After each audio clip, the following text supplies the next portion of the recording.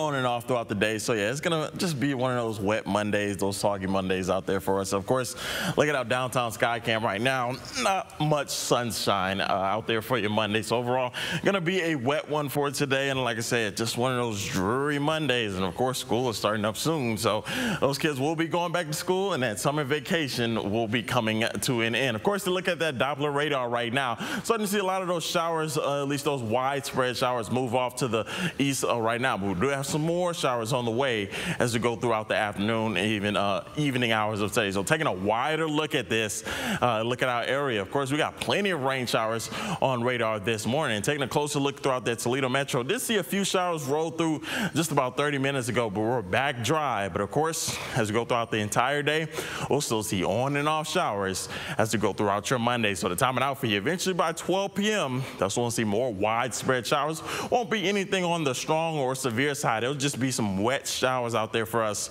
right around 12 p.m. And eventually, as we head into right around 3 p.m., we'll still see a few showers out there as we head throughout this afternoon. Good news is, after 3 p.m. even 5 p.m., we'll still stay mostly dry. We even may see a peak of sunshine as we end your Monday. Of course, as we go throughout your Tuesday, oh yeah, we'll be back nice and dry with a few peaks of sunshine. We'll still see a few clouds in our area just around Tuesday morning, but eventually by the afternoon hours, we'll see plenty of sunshine out there for you as you go throughout your Tuesday. Still may need that umbrella for your Monday as we go throughout today. Of course, as we go throughout Tuesday, that's when we're back nice and dry. But that dry weather does not last too long.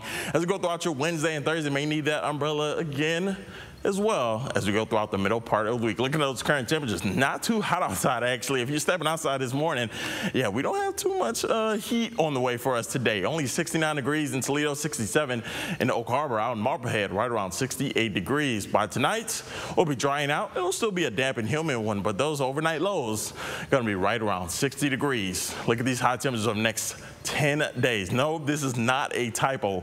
We'll only see highs into the mid-70s today. It's going to be a lot cooler day, almost a spring or fall-like day out there for you as we go throughout your Monday. Eventually by Tuesday into Wednesday, that's when we'll warm up nicely into the mid-80s. We'll still see the mid-80s as we go throughout your Thursday and into Friday. But look at that weekend. Lower 80s. Oh, it's going to be a nice full weekend out there for you. So we still got to deal with those rain showers as we go throughout your Monday. We'll be back nice and dry by Tuesday.